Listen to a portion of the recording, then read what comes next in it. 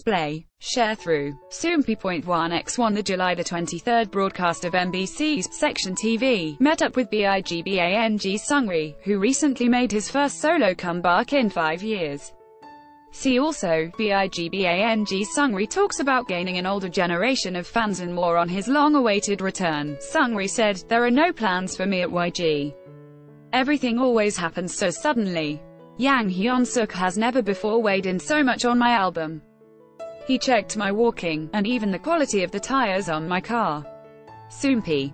Display. News. English.300x250, BTF Soompi. Mobile. English.300x250, ATF. The singer put forth a funny chart promise for his comeback. "If my 9 songs line up on the charts, I'll contact the 1,600 people in my phone to have them line up at an ice cream shop." Seungri also asked G-Dragon, who has over 16 million followers on his Instagram, if he could borrow the account to promote his album. "He just cursed at me," said Seungri. "But the Big Bang members love him, and periodically contact him, saying that they miss him and love him." Seungri shared a story of when Tara Yang, who had gotten a phone call as a reward for good performance, had used the call to contact Seungri.